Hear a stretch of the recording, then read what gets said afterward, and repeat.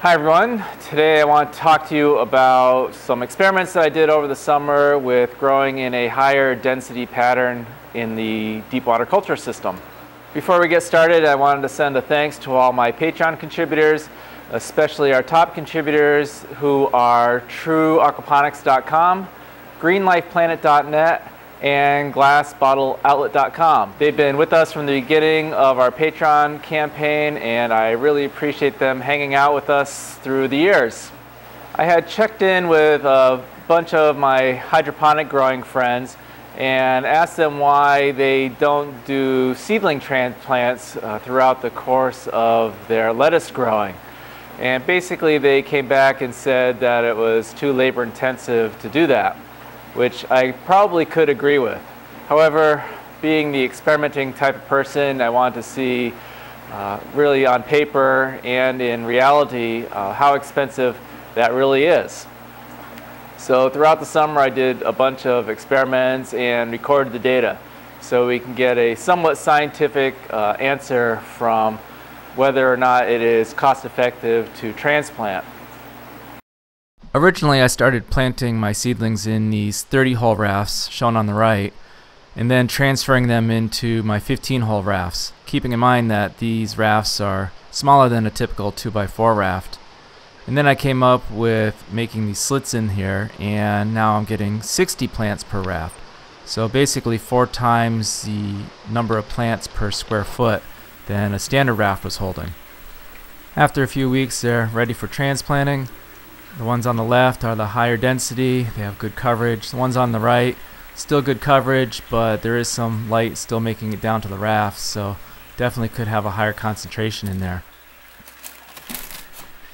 Here I am moving some of the plants from the 30-hole rafts into the 15-hole rafts.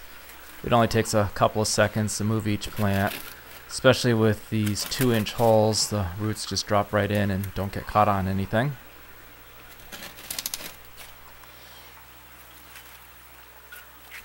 Same thing applies for the 60 position rafts. They pop right out and easily transplant into the 15-hole rafts. One of the nice things about doing the transplant is it gives you a little bit of time to inspect your plants and toss out any of the ones that really aren't going to be growing, and therefore saving some growing space down the road. So the final leg of your growing, you're only growing your strongest plants. Plus you can quickly check them for any bugs or diseases like aphids.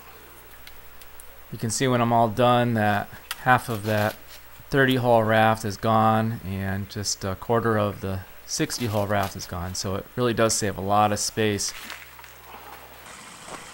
Once summer came along, I wanted to get some more accurate data, so I made up these 2x4 rafts, which are fairly standard size, and I'll take a minute to show you how these are made. I made up this wooden template that's the exact width that I needed. One of the things is that if it's too wide of a cut, the GrowGrips will just fall right out of the raft, and if it's too narrow, it's a little bit too tight and hard to work with them.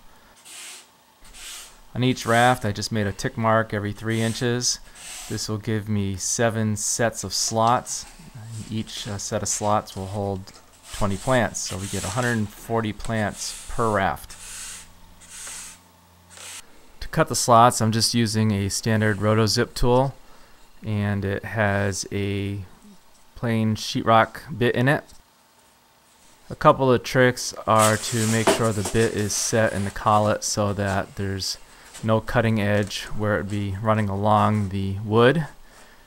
Next is to make sure that you put something underneath your cut so you don't drive the bit into your table or your floor. And lastly is while you're cutting to make sure you're moving fast enough so that the styrofoam doesn't melt into the bit.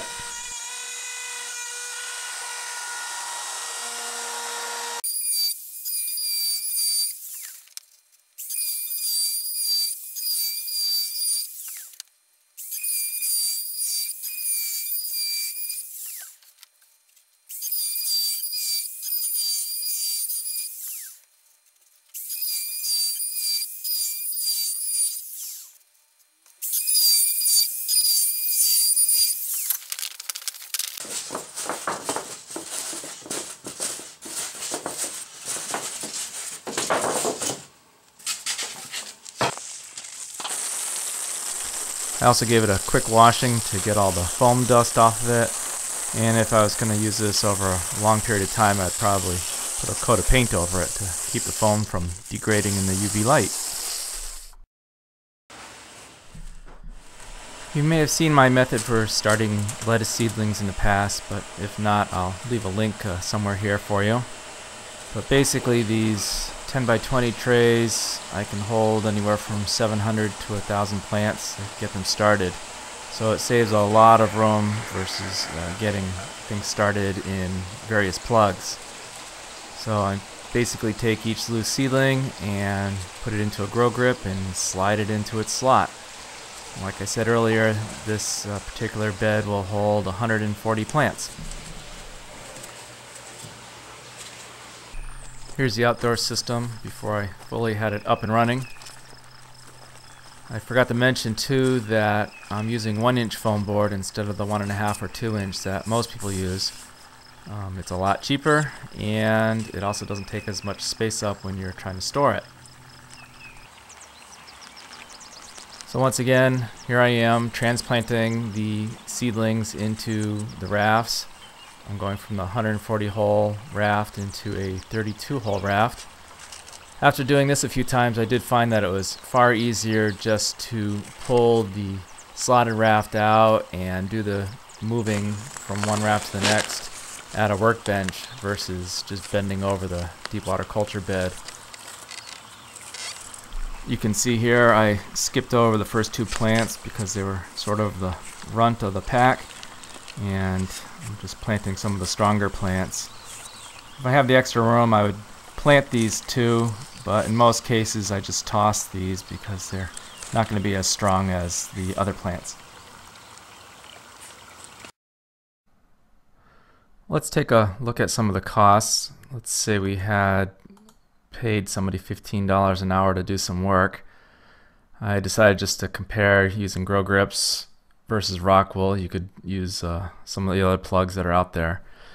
But for me to transplant 120 plants, it averages to 7 seconds per plant.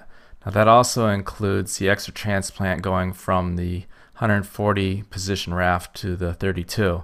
So that's why the time is a lot more versus the rock wool where it's a one-time planting.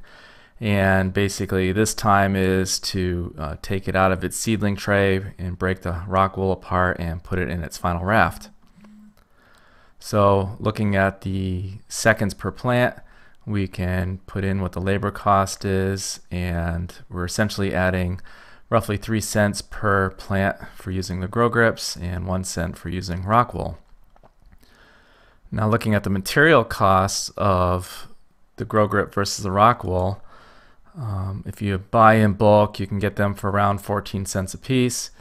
Rock wool is around 7 cents. I looked up the bulk rate on FarmTech. I know I've seen people get these for less than that, but we're just going to use 7 cents for now. And then the average use, because the GrowGrips are reusable, I put in basically a 3-year life cycle. They actually could last longer than that. I'm still using my original prototypes, and it's been 3 years and they're still working fine, versus the rock wool where they can only be used once and then thrown away. So the cost per use, amortizing out the original purchase price, we're still at a little over 7 cents a piece for rock wool and less than a penny a piece for the GrowGrips.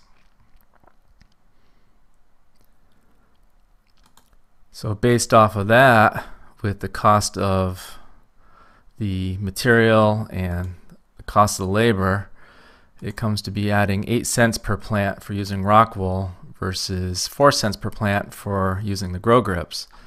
Now, for a greenhouse like the one that we're planting, if we had roughly 90,000 plants per year in there, the cost of material and labor would be roughly $3,400 versus $7,400 for using the rock wool. And these numbers can hop around. Let's say we got this cost of the rock wool down to, let's say, 4 cents a piece. Even at that price, it's still cheaper to use the GrowGrips versus the rock wool. So now let's look at the capacity of what our greenhouse could do based off of the concentrated raft that holds 140 and the 32 hole rafts. And we also put in a growth time total in the raft times of 10 weeks. And I put in 2 weeks of time in the concentrated raft and finished growing out the remaining 8 weeks in the standard raft. So based off the capacity of our proposed greenhouse, that can hold 315 rafts. And breaking that down with some magic calculations, that means that we can hold 63 concentrated rafts and 252 standard rafts, and giving us a plant capacity in each of those sets of 8,800 and 8,000 plants. Now if we play with these numbers a little bit, let's say we increased it up to 3 weeks here and then down to 7 weeks, the capacity really starts changing around a lot. Put that back. So based off of the 10 weeks, we would, if we were growing full-time year-round, that would be 5.2 turns per year. So basically, we would use each GrowGrip 5 times in a year. And from the previous screen, that's why we did 15 turns for a 3-year life expectancy of the GrowGrips. And we just put in $1.25 per plant for revenue.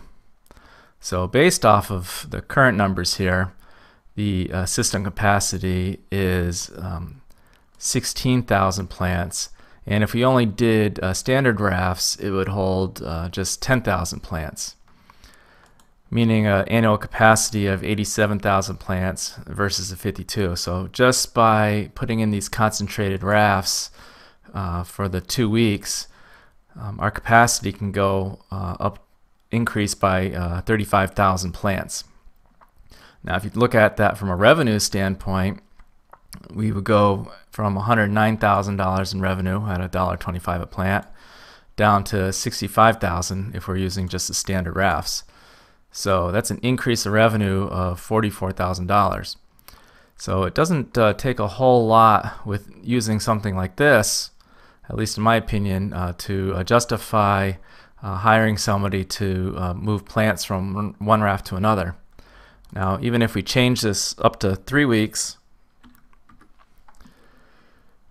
the annual capacity and the revenue goes up even a little bit more because we just have such a higher concentration of these.